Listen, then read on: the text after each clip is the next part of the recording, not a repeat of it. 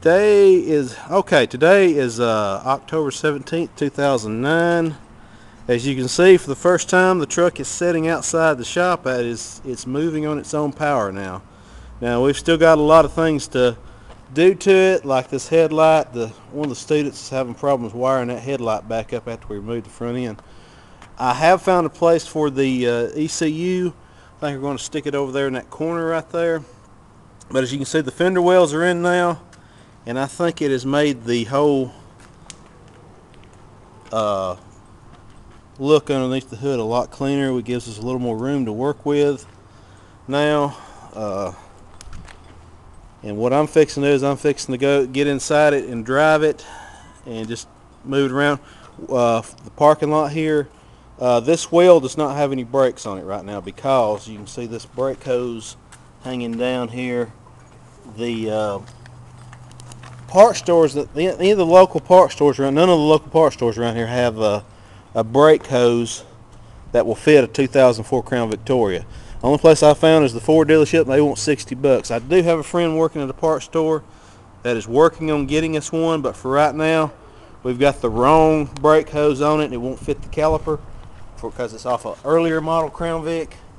And so I've just got a clamp there keeping the brake pressure in. So I can't really drive it very much safely, but I'm just going to show y'all that it does run now and it does move. We got the drive shaft made. Let's see if I can get a shot of that. That drive shaft is pretty. We got that made in Rainsville, Georgia, close to Chattanooga, Tennessee. The drive shaft had to be 77 inches long to replace the two-piece drive shaft it had originally. I'm going to give the camera to my son here, and he's going to do the rest.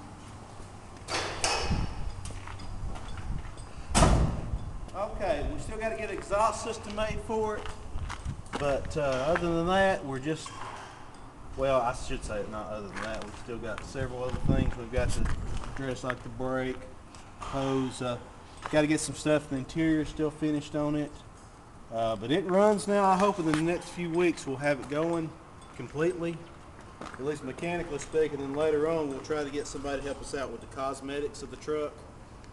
Until then, I'm probably not going to do any more videos till this thing is totally ready. The next video I want to do this thing to post on YouTube is going to be with it going down a regular highway.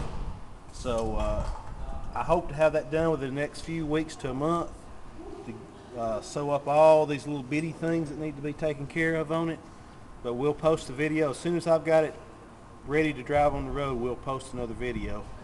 Until then, we'll sign off for right now.